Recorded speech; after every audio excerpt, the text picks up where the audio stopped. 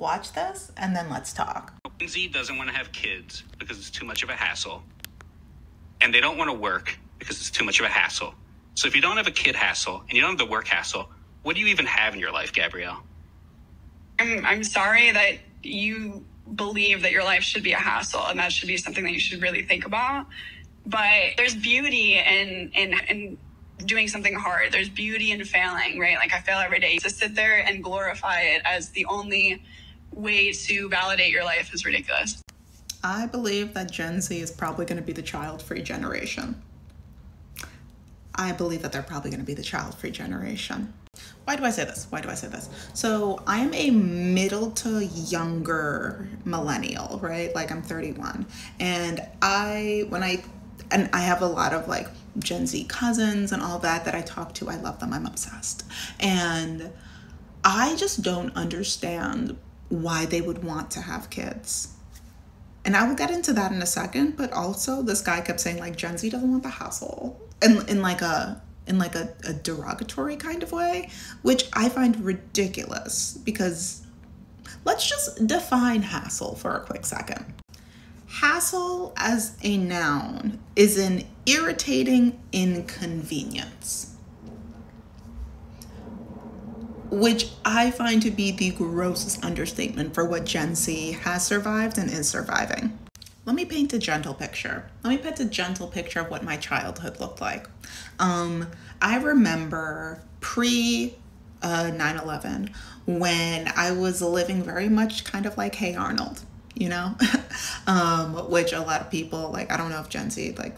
It was a really dope cartoon that was actually very dark. But at the time, you know, didn't really clock that. So, you know, like a lot of community kids, we're very walkable cities, lots of third spaces for kids to gather, to play and all that stuff. Like, sure, technology was like really starting to like come up. I remember when the first kid in my class got like their own cell phone and everybody was like, whoa. But outside of that, it was more of just like, it was just like a really, really innocent life. And then 9/11 happened, and then everything got different. So what I'm saying is that there was a very clear before and after, and Gen Z does not know a before. They just know the chaos of the after. It has been world crisis from the moment that they've got here, after world crisis, after world crisis, after breaking news. They're in the space of living in late stage capitalism. The environment, the earth is on fire. The earth is on fire and nobody seems to care. Political figureheads we are realizing that the people in power not only do not care about us, but are actively trying to eliminate us, especially in the United States. They have been school shooter drills in the United States where there's I have a decent amount of like international people that follow me on here. School shooter drills are not just a real thing. Kids die consistently in the United States at all ages in school. Gun violence in the United States is a thing to be feared. It is the Godzilla of us all here.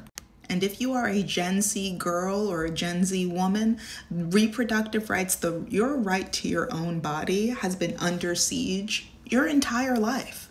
And let's not forget about COVID, the multiple wars, especially if you're in a Western country or like in the global South or honestly anywhere in the world. I, as a Black woman, am constantly under attack in the United States, but I also recognize because I'm in the United States, I'm temporarily in the United States. I'm actually planning on getting out of here. But regardless, like the country of my origin is the villain throughout the world. Calling this a hassle, an irritating inconvenience, is like spitting in a child's face. Not to say Gen Z are children, that's not what I'm saying. I know a lot of you are like fully fledged adults. But why? Genuinely, why would somebody that has lived through all of these things, does not know another way of life, and is given evidence after evidence, pounds, paperwork, like pamphlets, binders, arguably, worth of evidence that as bad as things were, it's only going to get worse. Why would it be assumed they want children? And sure, not to say that none of them want kids, but it would just make sense to me if most of them either actively don't want kids, or the thought has always been percolating in their head of, I don't know if I can do this. I know people keep saying that I should. I know that my mom wants grandkids. I know, but yeah.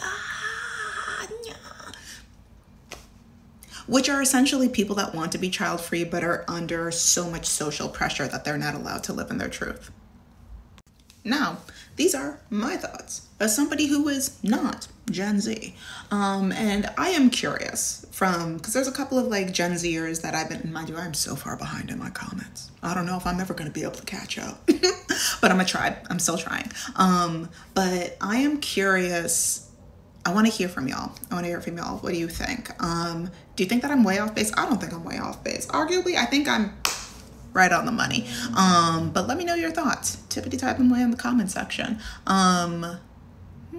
This would also be a really good live, a good discussion going. But that's for another day. Yes, like, share, subscribe, all of those things, and I will talk to you all later. All right, bye.